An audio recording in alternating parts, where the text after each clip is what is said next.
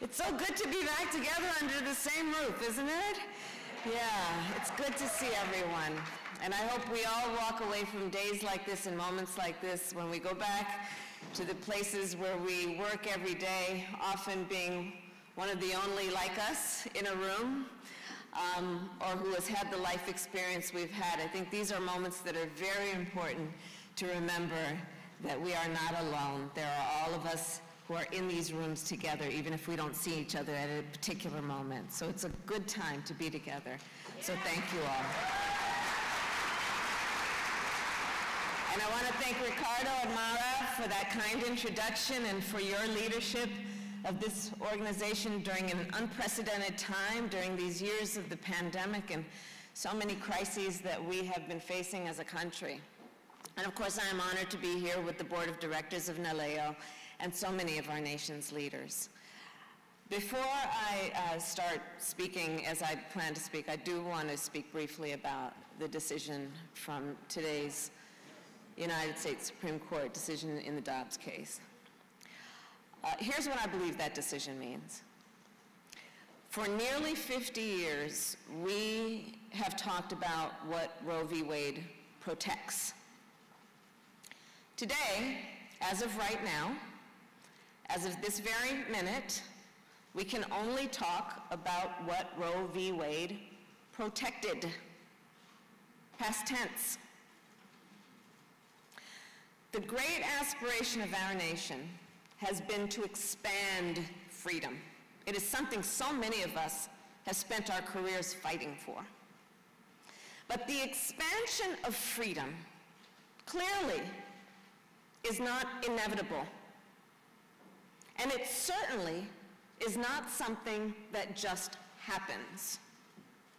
Not unless we defend our most fundamental principles.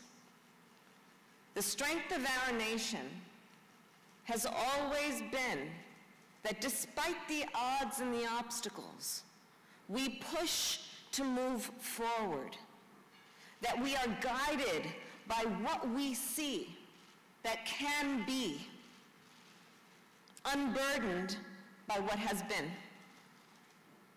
And I know everyone in this room understands this and has in many ways lived a life that illustrates this. And so because, of course, NALEO has been fighting to move our nation forward for nearly 50 years on other critical issues, and the issues that fundamentally are about the ideals and aspirations of our nation, I am honored to be with you here today. And I also want you to know that I bring you greetings from President Joe Biden, because we are grateful. Yes.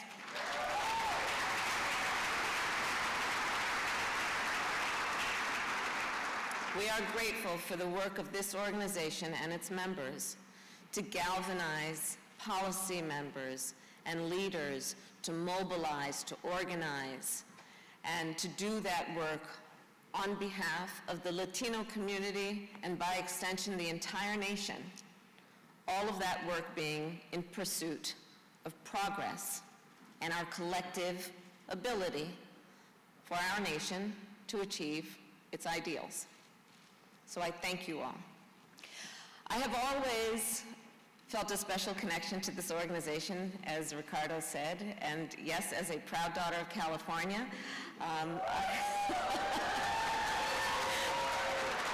many of us, the daughters and sons of California. I am proud that NALEO, who of course was founded by a great Californian, Edward Roybal, and we must always remember him. And throughout my career, I've worked alongside many of the leaders of this organization, including, of course, our collective friend, my dear friend, now Senator Alex Padilla, who served, yes.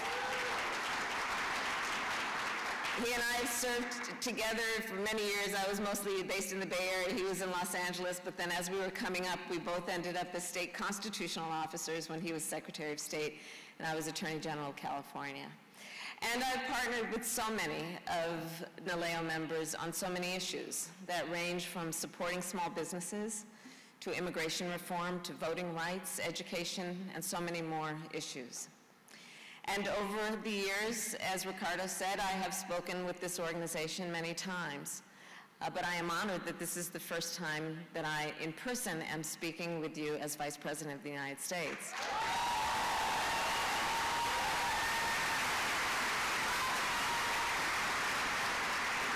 So I believe, in fact, I know, there is a common characteristic among us all.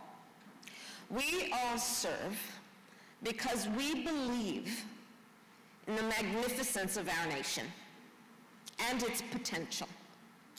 We all believe in fighting to achieve our nation's highest ideals, knowing, as I said earlier, they don't just happen. We don't just achieve them by being. We achieve them by being committed to reaching those ideals.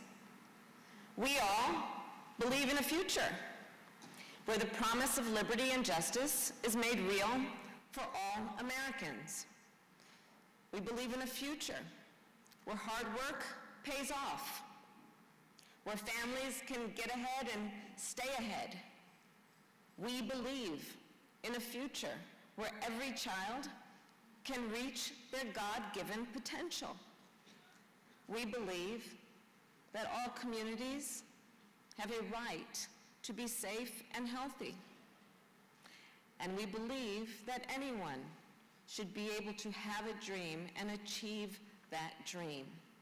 A future where immigrants have the opportunity to have what they deserve in terms of a pathway towards citizenship. We believe in a nation and in a future where protecting the freedom to vote is not a partisan issue. We believe that women should be able to make decisions about their own bodies without government interference.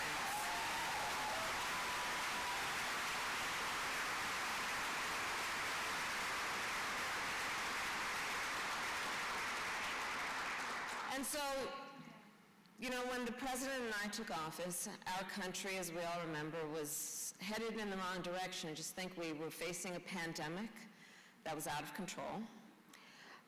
We had a situation that in that pandemic, it's important to note, it was particularly devastating in terms of its impact on the Latino community, especially among those who were frontline workers and essential workers and farm workers, so many of whom were in terms of the essential workers, dreamers.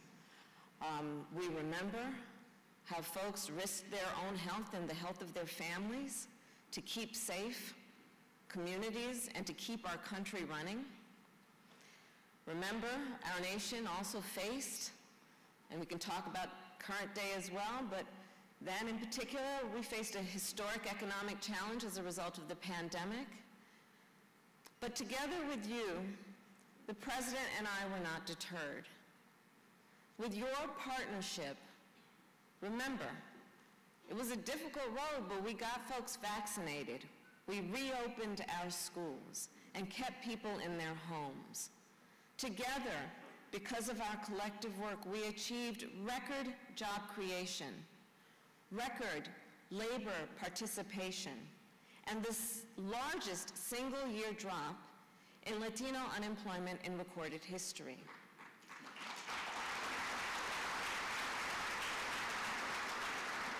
In addition, we have assembled the most diverse administration in the history of our country. And I should note, we have appointed the most Latino leaders ever to the cabinet level position.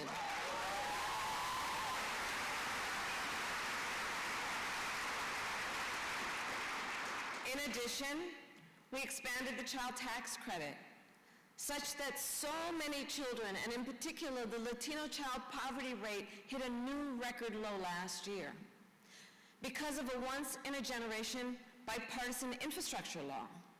We lowered the cost of high-speed internet for nearly 40% of households in America because we invested in small businesses. Business owners across the country kept their doors open, and Latino entrepreneurs started new companies at a higher rate last year than at any other point in the last decade.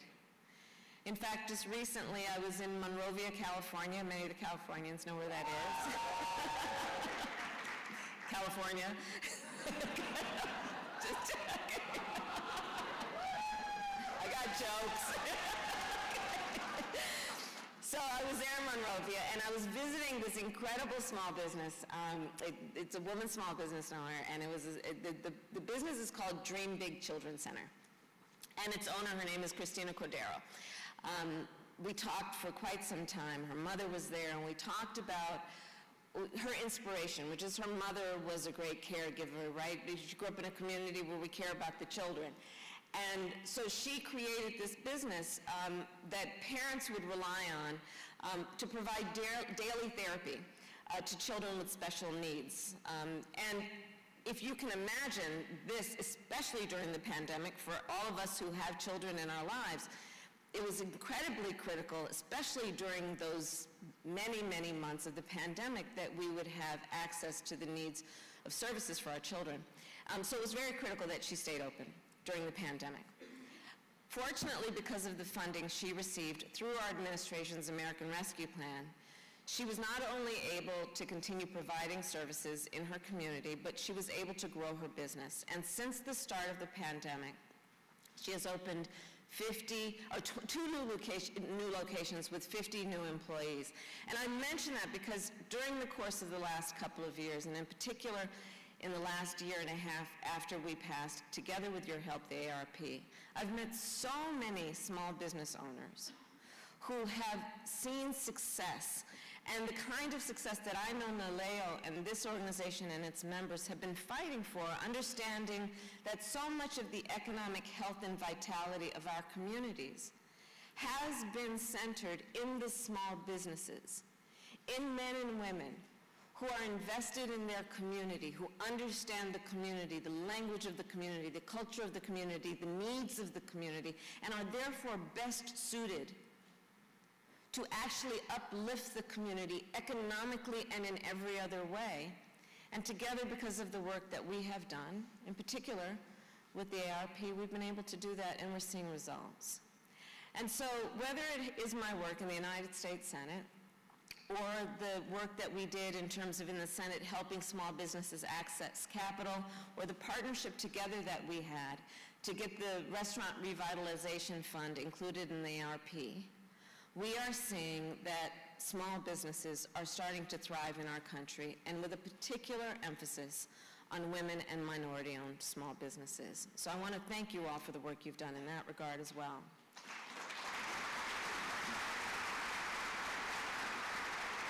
So with that being said, we also know that people are still hurting. There is no question that we still face a number of serious challenges. And today, then, I'd like to talk about 3 of the issues which I believe are among the priorities of us in this room. 1, lowering costs for families, building a fair and humane immigration system, and protecting people from gun violence. So first, I think we all agree and know, inflation is still too high. We are seeing higher prices at the store because supply chains slowed down dramatically during the pandemic, and higher prices at the gas pump, in large part because of Putin's unprovoked war in Ukraine. And families across our nation, in particular working families, are feeling the effect. I know you know the President and I are using every tool at our disposal to lower cost, including the cost of gas, child care, elder care, and prescription drugs like insulin, which we should be capping, by the way, at $35 a month.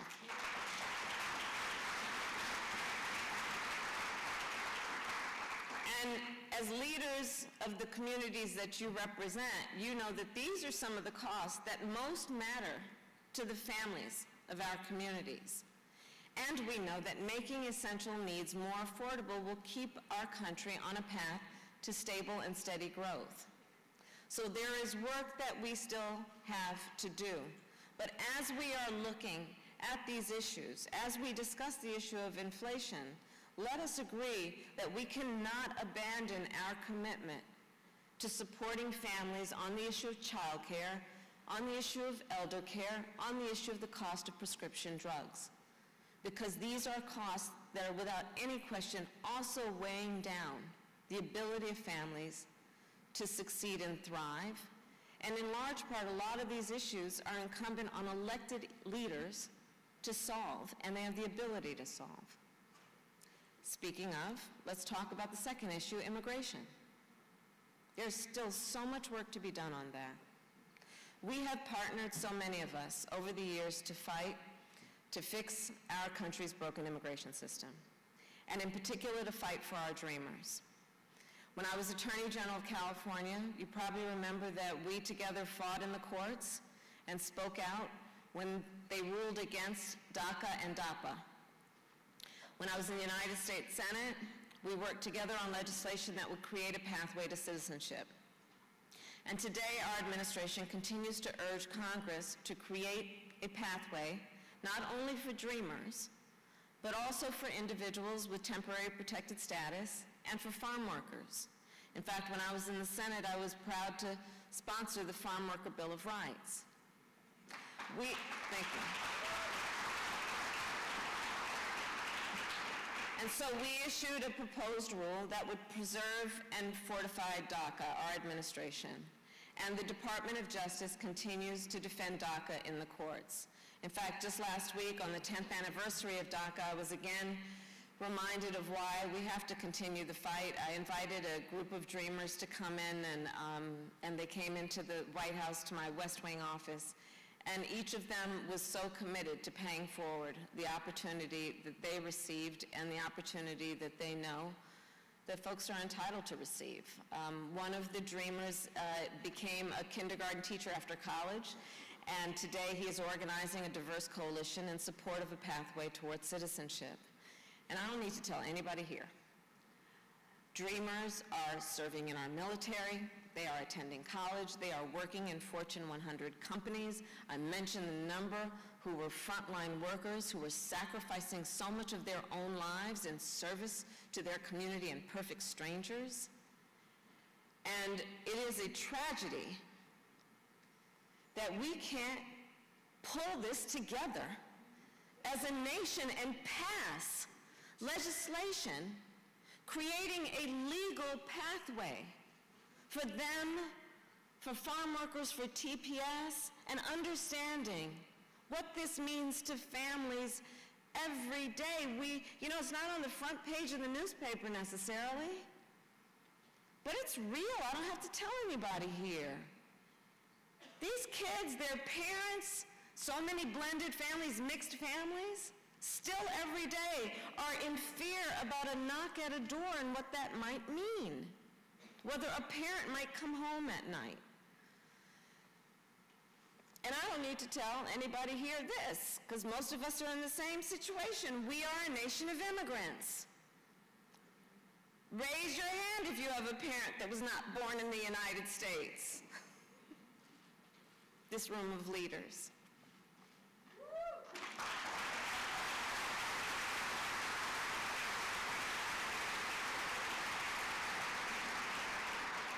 So, as do we, these young people represent the promise of who we are as a country. I said to one of them, I said to one of the young leaders that were there that day, and I said, my mother came to the United States, and we're in my West Wing office in the White House. And I looked at him and I said, my mother came to the United States from India when she was 19 years old, and I'm Vice President of the United States.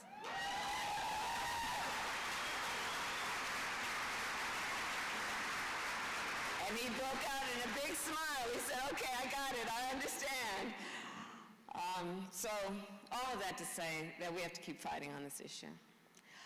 The third issue that I know is our nation's highest priority, one of them, is our responsibility to create safe communities and protect people from gun violence. What happened in Uvalde broke the hearts of our entire country. We were all shaken to our core by the massacre of those 19 children, those babies, and their 2 teachers. And we, of course, still remember and mourn the 23 lives senselessly taken by a white nationalist in El Paso 3 years ago. And our hearts are heavy when news breaks about similar vicious, hateful attacks at a grocery store in Buffalo, a synagogue in Pittsburgh, or a nightclub in Orlando. And of course, there's a through line between these tragedies, an epidemic of hate that touches us all. And I believe to combat hate, we must speak truth about what fuels these attacks. And we must have the courage to take action that will save lives. I think many of us agree that our country needs sensible gun safety laws, that yesterday's Supreme Court decision, which struck down one of those laws, defies common sense and defies the Constitution, and we must protect people from the gun violence that claims countless lives every day in America, which is why the bipartisan gun safety bill that is on the way to the President's desk is an important and necessary step. But we cannot stop. We cannot stop here, and we must continue to do more. Because, I mean, let's be real. No 9-year-old should be scared to go to school. No 15-year-old should fear shopping for school supplies. No 25-year-old should be scared to go with friends to a nightclub. And no 86-year-old should be afraid to shop for groceries. And no 18-year-old should be able to buy a weapon of war.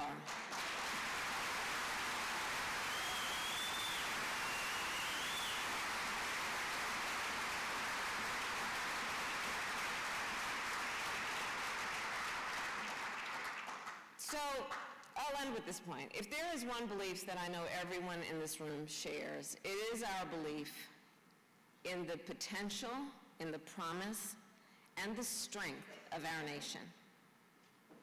We all choose to serve because we know our country is strong enough to overcome the challenges we face, because we believe it is our duty as public officials to work together in pursuit of progress. So let us always remember, and let us remind others, that we all have so much more in common than what separates us. And let us renew then our commitment to fight for unity, especially in these days. Let us continue, NALEO has done this so well over so many years, to understand the power and the beauty of building and reinforcing coalitions based on knowing how much we all have in common. Because I believe that the only way to tackle the biggest problems, the biggest challenges that we as a nation face is to tackle them together. And NALEO, of course, knows this more than most, because again, you have been bringing folks together for nearly 50 years. And in those 50 years, you have used your collective voice to advocate for more equity, more opportunity, and more possibility for all communities. So with that, I am here to say the President and I are with you. We stand with you every step of the way. God bless you, and God bless the United States of America. Thank you.